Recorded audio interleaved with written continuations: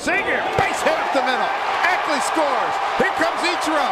The throw by Span, offline, 2-0 Mariners. Base hit, Kyle Seager for 2. RBIs 13 and 14, and the Mariners have the lead.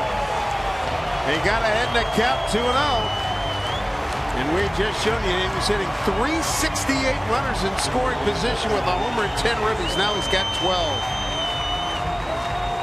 Well, this is one of the reasons why Kyle Seager has been one of the more consistent hitters as far as the young guys go. Kyle gets himself in a hitter's count. Instead of trying to do too much over swinging, he gets the two-seamer actually off the plate away, but it's up, and he hits the line drive back up the middle, showing a lot.